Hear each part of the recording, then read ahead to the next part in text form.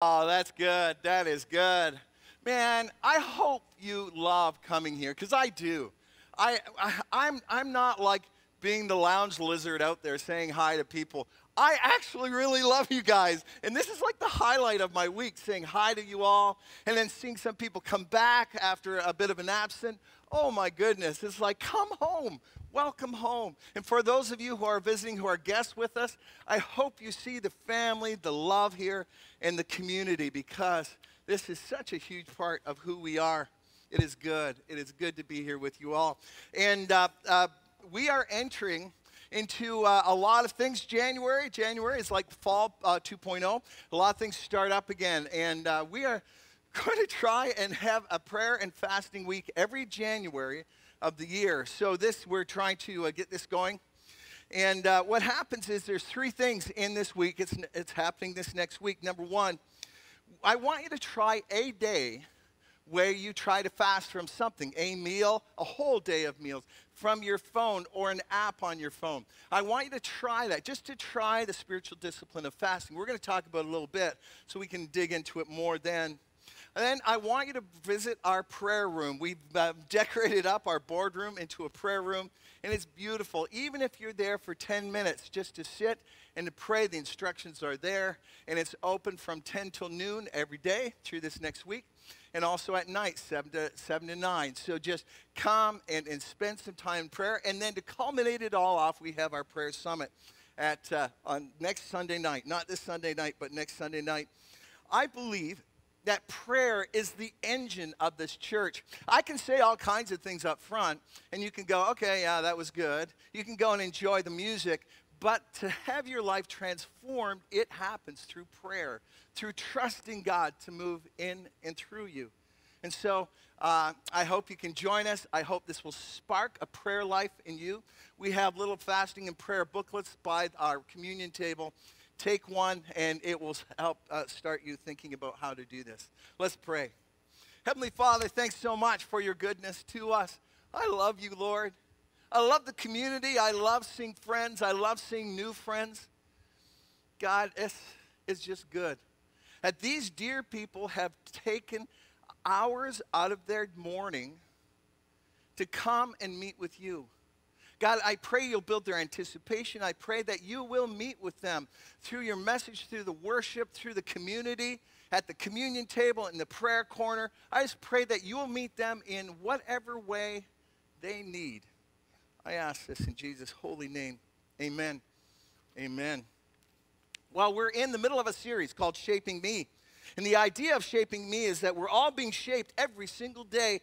That's the one point I'm going to hammer at again and again. I think slow and steady, we're becoming different people. And you say, hold on, no, I'm the same person. Here, I want to ask you, are you a different person than you were in high school?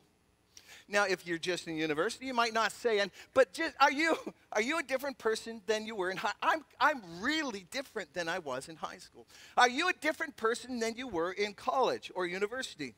I would say yes. I think most of us would say, yeah, that's true, isn't it? I was really this way back then, and now I'm this way. Well, the thing is, something's shaped you to become a different person. And can we all admit that over the last 3 years of this thing called the global pandemic, like, have we all been shaped in some way? Have we? Has anxiety levels just skyrocketed? Had the whole idea of safety, depression just continued to rise? I believe there are things that shape us all the time. All the time. It didn't happen by accidents. You're shaped by the stories we believe, the habits we have, and the people we are around. And the question of this whole series is this: what would this year be like to be intentionally shaped by our loving Creator? What would that be like? I want you to dream about what that would be like. He says, if you walk with me, if you are shaped by me, you will become a loving person. You will actually have love for people that you never thought you would have had love for about 5 years ago. Wow, that's really, you have shaped me, God. You have given me moments of joy when I never thought I would have another moment of joy again. But you have shaped me. I have peace in situations that are so difficult, and it has to be you, God. Wouldn't it be great to be shaped, intentionally shaped by our loving Creator? So we're going to touch on those 4 ways over 6 weeks. And week number 1, we talked about we are shaped by our internal stories we believe. In fact, there's things that happened in our past that have planted stories in us that the evil one pokes at. And as the evil one pokes at us, we start to believe those internal stories. And in fact, we just talked about self-talk as a window to the stories that we believe. And God, in his power inside of us, has the power to switch and change those stories. In Romans 8:6, it says, "For the mind set on the flesh is death, but the mind set on the Spirit is life and peace." If we can set our mind on what the Holy Spirit is telling us, it's life and peace. I emailed a story out to our partners, but it was a great one. This one of our partners said, yes, in the past, somebody at their work had said some negative things about them, how they weren't good at their job. And could you imagine if somebody said that to you? Like, it just wore at them, and it wore at them in their sleep again and again. And yet, after our series, this wonderful guy, he said, "Okay, God, what do you want me to think? Spirit of God, what would you say to me?" And the thoughts that came to his mind, "No, you are who you are. I created you for this. You are good." All these things that came from God just took away that anxiety, took away that focus on everything so negative. We are shaped by the internal stories we believe. And so we said one of the takeaways of week number 1 was interrupt our anxiety with prayer. You have anxiety? You start to interrupt. Hold on, anxiety. Okay, God, what do you want me to think about this? You just got to try it. Let's just try. It is awesome and wonderful, and shows the power of God. Spirit of God, what would you have me think? Last week we talked about external stories that come at us. They give us these life maps that are wrong, these life maps that lead us in unhelpful directions. We talked about little t truth. What's true for me is true for me, right? It's true for me. We all believe that. We all get that. Little t truth is out there. For example, I know little t truth, all right? Cats are better than dogs. It just is true. It just is true. I'm sorry if you believe otherwise, but the truth will set you free. All right? It's just like cats are better than dogs. You have to woo a cat. It's like, dogs, come here. And they come here. They're so obedient. Cats, no. You have to build this, this trust. And finally, they purr. They vibrate. They're good things. All right. Tea is better than coffee. I knew I would get some response from that. All right. Okay, just this morning, I went and visited Starbucks. I don't know why I go to Starbucks, because their tea is more expensive than everywhere else. But I ordered tea. I went in for a tea, grabbed my cup. They said, "This is you." They even had my name on the thing. Evil. I took a sip. It was coffee. I spewed it out like in the movies. Mouth rot. Okay, so that is true for me. That's little t truth. That's little t truth. In other words, there are some things that are true for you that aren't true for other people, but they're still true. There is also big T truth. It is true no matter what I believe. It is just true. You can believe it's not true, but it's still true. 2 + 2 is 4. That's just, you can believe it's 6, but no, it is unyielding. It is just true. I remember this one young lady came up to me for prayer, and she said, Dave, I think I'm kind of pregnant. And I go, internal voice, I'm very kind. Okay, let me pray with you. Let me help you, talk with parents and help you pray this one through. Internal voice, you can't be kind of pregnant. You either are or you're not, right? Either one or the other. This is called big T truth. It's interesting, a lot of us, because culture says there is no God, and if there's no God, there's no big T truth. It's whatever you want to believe is open season. But we as believers, as Christians, and if you're on your way to God, if you're not a believer, welcome. This is a good place to at least hear the other side of the story, right? I'm glad you're here. I'm glad you can take this in.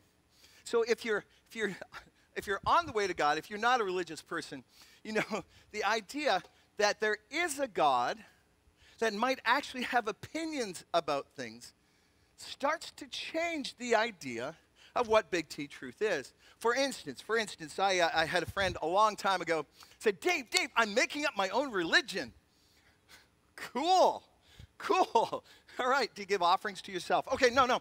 So, what's your religion? Well, I kind of like, this part of Christianity. And I got the bead thing from Mary. And, I got the meditation from Buddha. And, I got a prayer rug from Islam. And I'm like putting this all together. And he had it all drawn out in the sheet. It's like really cool. He tried to think of every religion possible. I tried not to. I say, well, you didn't get Hare Krishna in there. Anyway, as I looked at the map, I had one question. All right, one question. What if it's not true? It's like he never thought of that. It's like, well, no.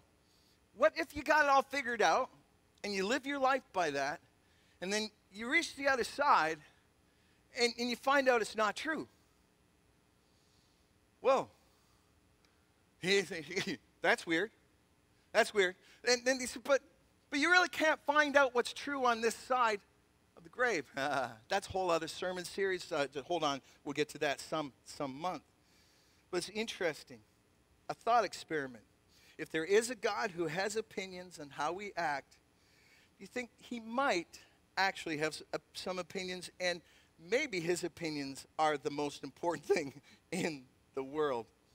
No matter how you feel about it, I believe, and as Christians, we believe, that God has given us a life map. In fact, I know this sounds so bad, but we believe because he's the creator, he gave us the correct life map because he made life.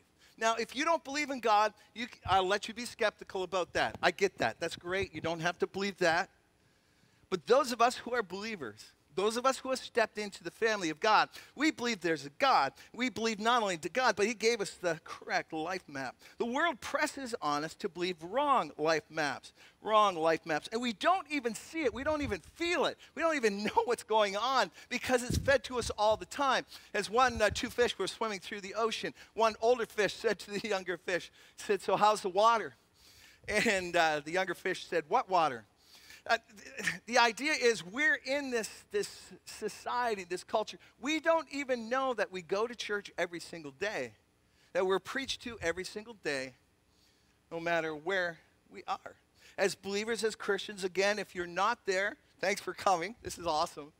But you get a little inside voice of a picture of why we believe what we believe.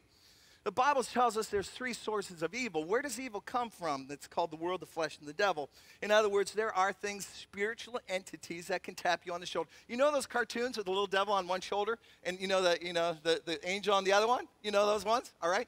Yeah, you go like I said last week, you go and get a bag of milk, right? If this is being broadcast in the United States, that would be like a box of milk. Anyway, you go and get a bag of milk, and then you pass by the cookies and the cake. And the little devil says, go and get the cookies in the cake. And the angel says, no, you're going to have to exercise that off. And, there's that battle, right? So there's deceitful ideas. But the problem is, you know what the problem is? Those deceitful ideas play to our disordered desires, the flesh. Where the Bible says, not all of us is perfect. Not all of us is perfect. In fact, isn't this true? Isn't this true? We are beautiful people. We are intelligent people. We have the image of God stamped on us. But we're all broken people. Can we admit that? And because of that, sometimes, not all, but some of our desires, some of our feelings, some of our thoughts are broken. The problem is, some of those broken things are just normalized by the sinful society that presses on us. So, that's catch-up. That's a long introduction. But I'm going to tell you one thing of this whole life map that's going to help us with the next thing we're going to be talking about. It's the idea of freedom. Freedom. All right? I grew up on Disney movies, all right? Disney movies. Do you know that Disney movies, the theme of freedom is in almost every single one of those? All right? They are. The first one that came to mind, A Whole New World. That's why I'm not on the worship team. All right. Tell me, princess, when did you last let your heart decide? Oh, princess, you have not been letting your heart decide. All right? No one to tell us no or where to go. Oh, Aladdin, you are just going to get that girl in trouble. Anyway, Braveheart. Come on, the men in here. Braveheart. Yeah. All right. Paint yourself blue, walk around and kill. All right, kill things, right? At the end of Braveheart, and they're killing him. All right, I don't think he was saying this really, but because the movies tell us this, what happens. You know what he screams? Freedom! Why? Because we are being taught about freedom all the time, all the time. There's different stories behind what freedom is. Biblical freedom is always freedom from tyranny, freedom from slavery. We're going to be freed from something. Biblical freedom is freedom from evil. The world's freedom is to do whatever I want. I get to do whatever I want. There's no rules I have to follow. I'm free to be me. The Bible calls this kind of freedom slavery. Why? Why? Because not all of our desires are healthy, good, or right. Because if I just want to be me and all about me, and sometimes, not always, sometimes that is not helpful. I love it when new Christians are reading the Bible, and they come and read a story, and they go, Dave, what am I supposed to think about this one? Okay, read the book of Judges. No, don't do it just yet, all right? If you're new Christians, hold off on that. Read about Jesus a little bit first, all right? Book of Judges, the last story in the book of Judges, it's nuts. Can I just say that? It is R-rated. I don't know how they ever teach this in children's ministry, but they shouldn't, all right? They should hold off until, I don't know, college or something. It's just like a messed up story. And it's about death and concubines and, yeah, things going all around the country. I'm not going to say anymore. And you say, well, why does the Bible say that? Is the Bible just this crazy book of crazy stories? Well, it's interesting. At the very end of the book of Judges, this is what it says. And everybody did what was right in their own eyes. And everybody did what was right in their own eyes. I think it's right. I feel it's good. And so I just did it. And they sort of played that out to, wow, it gets pretty crazy. Then as Christians come by, and again, if you're not a believer, this is a good thing to know. To become a Christian, you actually have to believe that Jesus Christ died and rose again. That's important. You need to confess that there's sin that he needs to get rid of. That's hard. And then there's the last one. You need to commit your life to him as Lord. You know what Lord means? He gets to be your boss. And a lot of people go, well, no, I don't want anybody to boss me around. In fact, it's interesting. When you hit a verse like this, Luke 9:23, and this is Jesus. He said, then he said to him, whoever wants to be my disciple, I want to follow Jesus. Jesus is cool. I like him. Must deny themselves. Take up their cross, await it to die daily, and follow me. Thing is, Jesus is such a beautiful master. He's awesome. He's loving and kind, and he wants our best. And so he is the best master to follow. I'd heard that there's different levels of words in the New Testament. And one is called bond slave or bond servant. Paul introduces himself in Romans 1:1. I'm a bond slave of God. I remember looking that up because I heard a song about it. And the song was just so compelling. It made me weep all the time. Okay, what happens if you're a slave of somebody, you bought your freedom, or you've not only bought it, but maybe you spent enough time, you worked off whatever you had to work off, paid off your debt. Now you are free to be whoever you want, but you love your master. You love your master so much. You go, I could be free to do whatever I want, but you're amazing. The things you give me, the things you teach me, the person I'm becoming, I don't want to leave your household. I want you. And if that's what they want, you know what they do? This is awesome. They come and take you to the doorpost of the house, take out a nail, and drive the nail through your ear. They put an earring in, and now in every place you go, everyone knows that you are a bond slave of a master. Paul says, where else would I go? Where else would I find my joy, my peace, my meaning? Where else would I find true? It's God. I will willingly let you be my Lord. Drive the nail through. Some people wonder why I wear an earring. I forget I have it on, actually. I really do. It's been in there so long. And it's not because I'm cool. Oh, yeah. Or I'm just so hip and so young. After so many years of gray hair, that just does not work, right? All right. I'm a bond slave of Jesus. Doesn't mean everybody has to get an earring, okay? It's just my thing, right? I've stood at the doorpost of his house, said, I don't want to go anywhere else. I want to serve you the rest of my life. Drive the nail through. I want the world to know. Sorry, got a little emotional there. I'm good. I'll move on.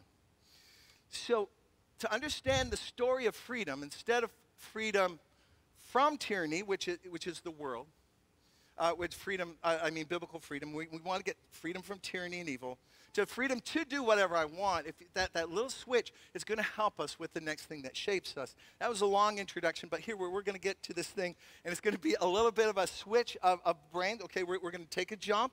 I didn't know how to do good transition. I'm going to take some water. That will be my transition. All right, here we go.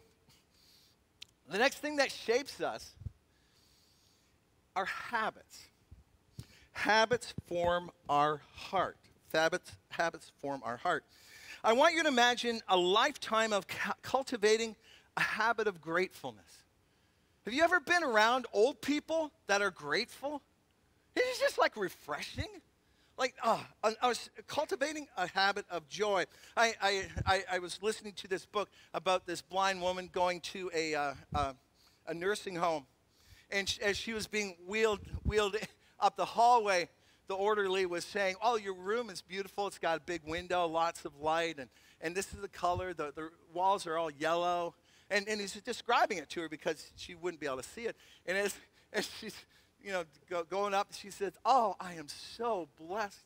I am so lucky to have such a beautiful room. And he said, you'll never see it. She said, I know. But I can see it in my heart, and it's beautiful. Been around those people? There's not many of them.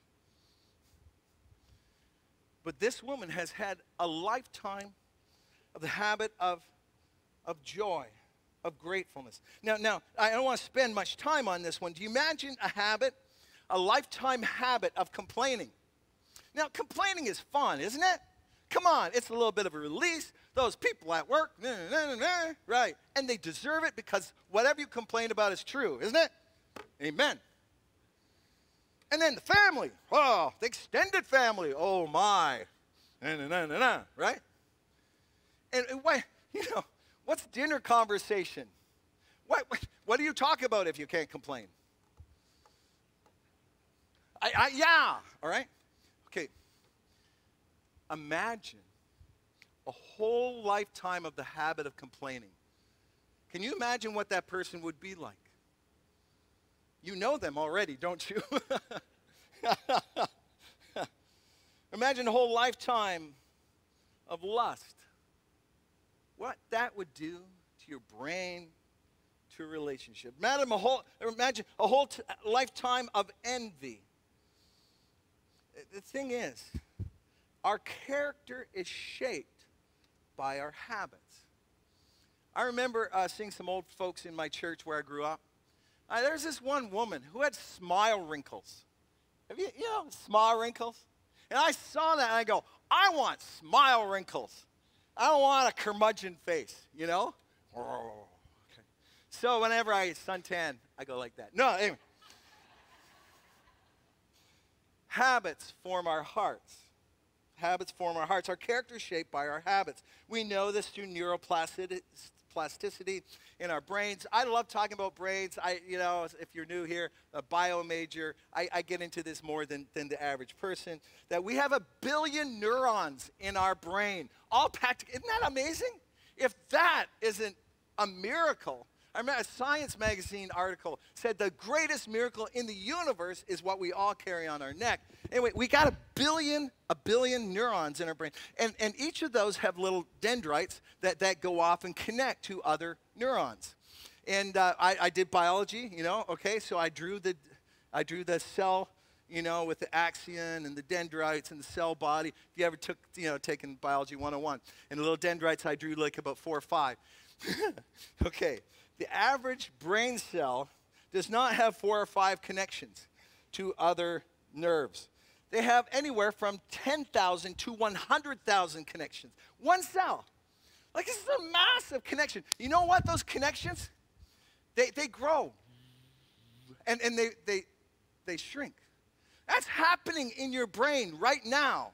It's like, okay, they're all growing in different places. You go, what? Yes, your brain is plastic. It's moving. It is a miracle. In fact, the very structure of our brains are shaped by our habits. In fact, they did this actually to dead people, not to alive people. But they found out that musicians have heavier brains than an average person. Why? Because there's a whole area of your head that you don't usually use. And so many more connections come. So here's the question. If our habits shape us, if that's the case, and if it's actually a physical part of our body, it's hard to change a habit. Isn't it? Can we just be honest? I'm not going to get up here and say, oh, form a new habit. No, it's hard. Your brain is actually being wired in the habits you already have. Here's, as one writer said this, we may know exactly why an action is bad or undesirable. It's not, you're not educated to make this better. We know exactly why an action is bad or undesirable. We can tell ourselves that over and over, but that part of the brain is actually the part that gets shut out when autopilot habits turn on. In fact, so when you go, I shouldn't do this, I shouldn't do this, I shouldn't do this, but you do it anyway, you do it anyway, you do it anyway. Okay, anybody who scrolls late at night knows this, right? Can we be honest here? All right? All right. Okay, as you scroll, you go, I should get to bed now. I should get to sleep now. Just a couple more.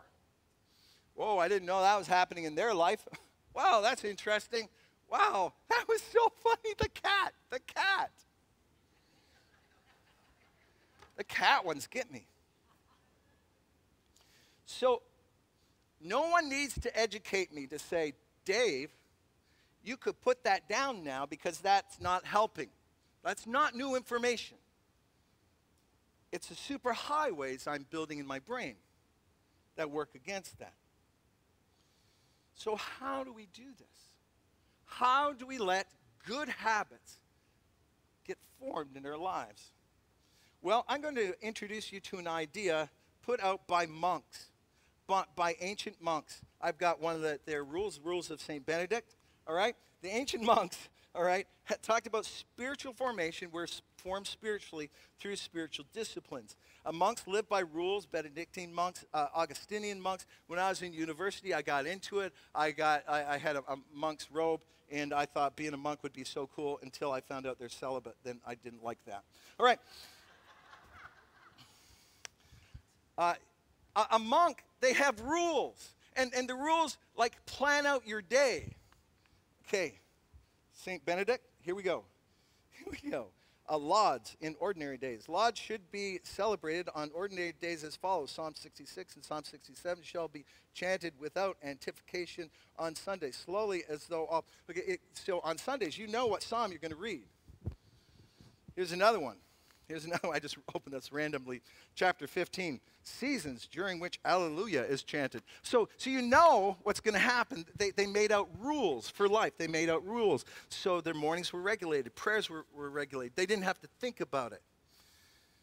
The Old Testament saints also had things similar. They prayed 3 times a day. They went to the temple and prayed 3 times a day, 9 o'clock in the morning, noon, and 3 p.m. You find out when Peter went to the temple, he said he went for afternoon prayers. Why? Because they didn't have to think about it. Everybody knew 3 o'clock in the afternoon, you're hitting the temple to pray. That's just what you do. This is a habit. This is something that you don't have to think about. This is something that you don't say, well, maybe I will, maybe I won't. No, you just hit afternoon 3 and prayers. In the Old Testament, their festivals, 3 were required that the children of Israel had to come to Jerusalem. And not only that, you had to sing the Psalms of Ascent going up to Jerusalem. There are Psalms 120 to 134. If you look at the book of Psalms and you read Psalm 120 to 134, it'll say Psalms of Ascent. That's because Jerusalem's on a hill, Mount Zion. And as you are ascending up, these are the Psalms that you sing. You don't think about it, you don't wonder about it, you don't know what you're going to talk about. Hey, let's complain on the way up. No, we're actually going to be singing these Psalms on the way up.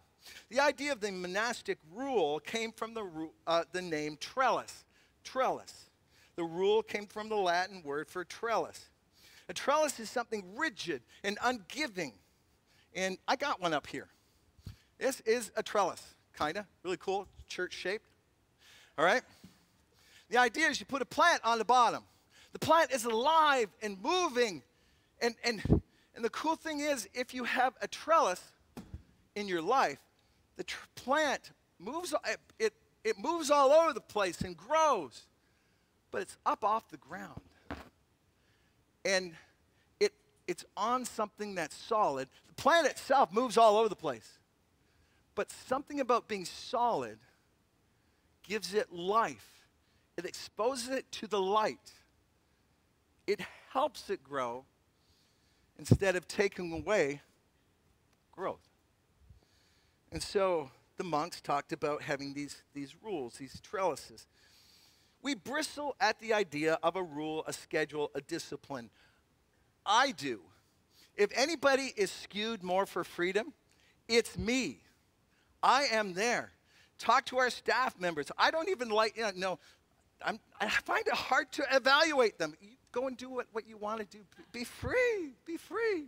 Why? Because I am free, right? I live my life thinking that all limits ruin freedom. Philosophers James Smith argued in a book called What You Are, What You Love, The Spiritual Power of Habits, that there is slavery to freedom. He said what happens are if we're totally free to make up any decision we want, there's this overwhelming options that come, and we have all the... Hello, are we still here? I didn't have a heart attack. No, this is a time when I preach about the Lord coming back, right? Repent. No. Boom. Oh, I'm not sure what happened, but okay. Our tech guys are looking at each other. Okay, awesome. Back to the message, all right? The overwhelming options overwhelm us and fatigue us, and sometimes we make bad decisions, wrong decisions, or we make no decision at all because I just can't figure out what I'm supposed to do. I have too many options. The philosopher said also sometimes the too many options blind us to what's best. And he says this is his quote, which I should have up on the wall somewhere. The good life doesn't come from having the ability to do what we want, but having the ability to do what we're made for. That should be the mic drop. I should have said that earlier. I'm going to read it again because it's so good. Here we go. The good life doesn't come from having the ability to do what we want, but from having the ability to do what we're made for. As Richard Foster says, the purpose of spiritual disciplines is liberation from the stifling slavery to self-interest. Does this seem too oppressive? Can I just say there's no one that's surrendered more than Jesus? All-powerful God became helpless infant. He spoke the world into existence, and yet he became a babe where no word could come out of his mouth. Philippians chapter 2 tells us what this is like. Philippians 2:6. Though he was God, talking about Jesus, he did not think equality with God something to cling to. Instead, hear these words. He gave up his divine privileges. He took the humble position of a slave. A slave. Was born as a human being, and when he appeared in human form, he humbled himself in obedience to God. I'm just going to do what you say, Father. I'm not here to do my own thing because I know your plans, your things are just best for me, best for the world. humbled himself in obedience to God and died a criminal's death on the cross. Therefore, it just really worked out bad. No, therefore, God elevated him to a place of highest honor and gave him the name above all other names. Okay, so what does this look like in our schedule? This is what we're going to do. We're going to do some take-home. Here we go. What does this look like for us? We want to be shaped. We want to be shaped. So let's start building habits. If you're young and idealistic, don't do all kinds of them. Just start slow. Start building one habit in your life, maybe 2 habits in your life. But start to say, hold on, this is a trellis. I'm going to start to build some godly habits in my life. And so I can be free and grow, but I can get off the ground. I can have life, and life can be poured into me because I have some things that are immovable in my life. Just to let you know, none of these spiritual disciplines make God love you anymore. He loves you no matter what you do. Isn't that awesome? It is. It is. Because you're a child of God. It's not like, you have a kid and they go, wow, they're not putting away their toys all the time. You still love them, right? Why? Because they're your child. If you're a child of God, he just loves you, period. Right? These things don't make him love you more. This is about being shaped. Here is a list of some various ones you might want to try. I'm not making these. All these things aren't something I do. I just went and figured out what various people do. I read about one person that just turns off their cell phone at 10 p.m., not just sets it aside, turns it off. Oh my goodness, that gives some of us the shakes already. Some people have date nights. Well, what about the spontaneous? Just build a trellis, right? Build a trellis. Some pray on their knees every single morning. Something about getting down on your knees, they're going to do that. You make up your own spiritual disciplines. Like, this is the fun part. This is like a do-it-yourself, right? Do-it-yourself spiritual disciplines. This is something I'm going to look forward to next week is talking about in small groups. What are some spiritual disciplines that you think that you'd like to put in your life? I'm going to suggest 2 real fast here, real fast. And this one I would call a keystone habit in the book called The Amazing Power of Habits. It talks about keystone habit. A keystone habit is a micro shift that brings about macro effects. If you do this one habit, it has all kinds of spin-offs. All right, here it is. And again, if you don't do this, I don't love you less. God doesn't love you less. I'm sort of loath to kind of suggest spiritual habits. But here's one, okay? Here we go. I need to have a drink before I do this.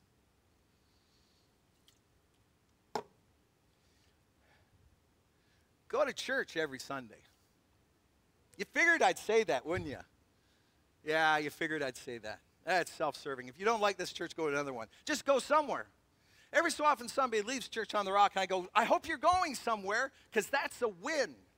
It's not about Church on the Rock. It's just this thing called a gathering. I grew up going to church all the time, except when I was sick on holidays. It's just what we did. I didn't think about it because it was a habit.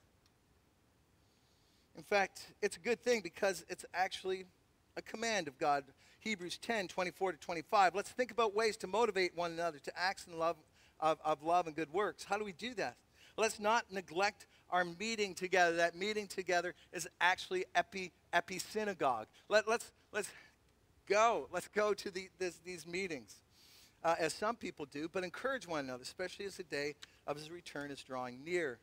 There is so many things that happen when you just attend church. Number one, the discipline of worship happens. You go, okay, I need to have the discipline of worship in my life. If you don't go to church, that's just hard to do because you're going to forget to do it. Maybe I will do it. Maybe we'll turn on some worship music. Maybe I won't. I'm not really into it. But going to church forces you to get into the discipline of worship. It forces you into the discipline of confession.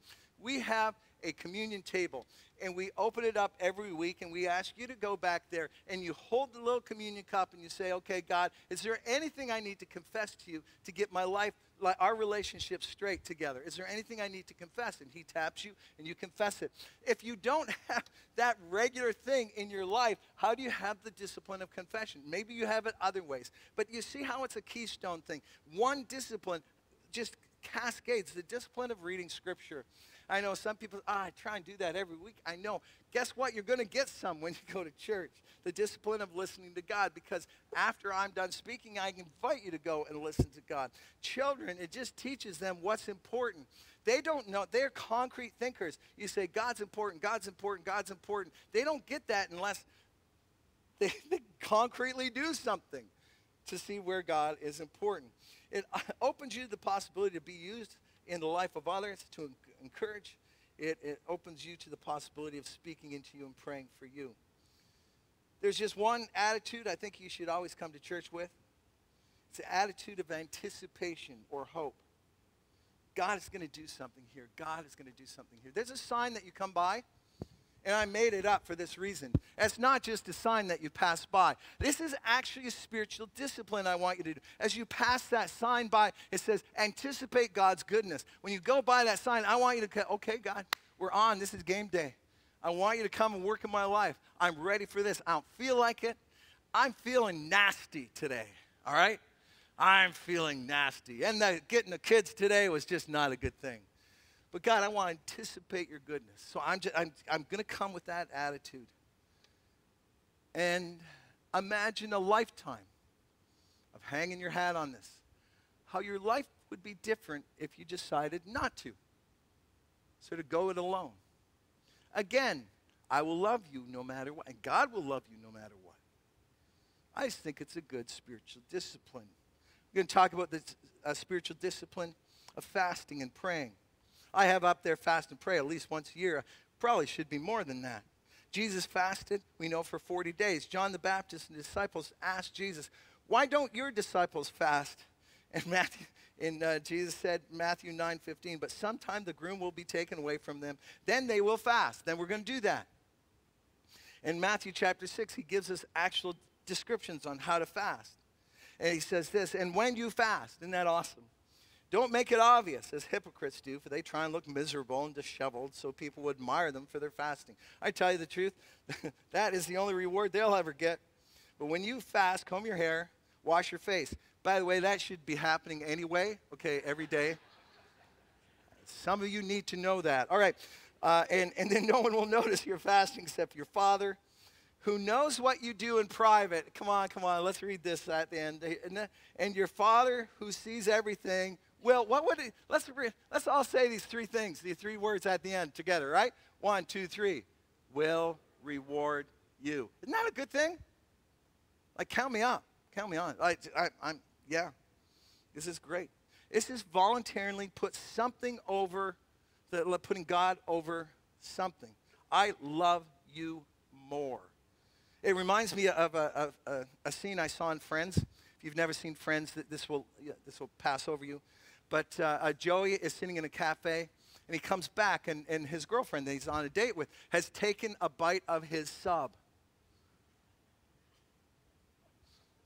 And you know, the angst he has, do I love the girl or the sub more?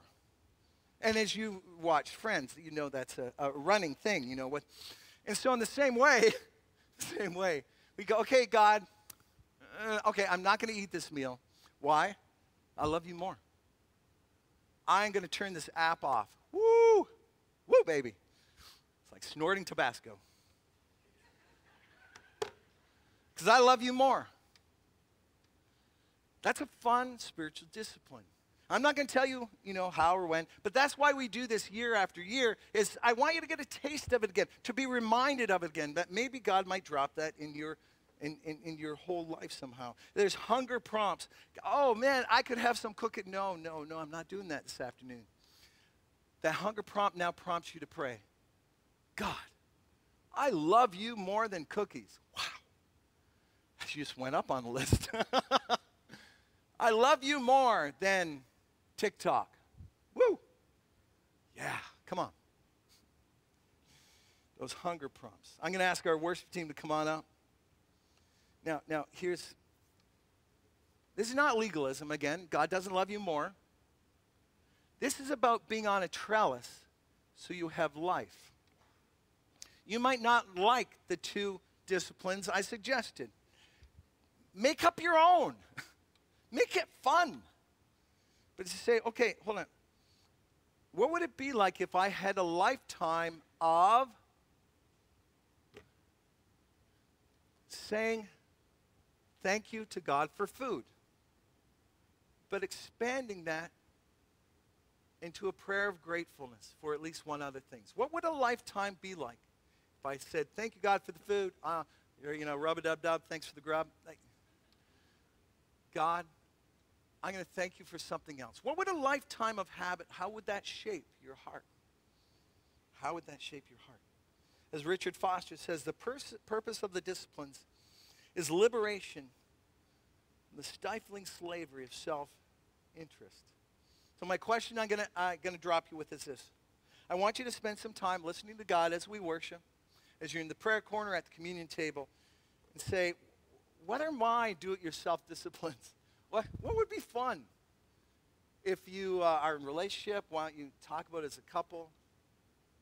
Don't make it, don't put everything down, but start to talk about, God, what kind of trellis can I build in my life that my spiritual life can grow off the ground and flourish, and you can shape me. Heavenly Father, thank you. Thank you for the gathering where we can worship and hear you. Come and do work in our hearts because you are alive, you are real, and you are life-giving. Thank you in Jesus' name. Amen.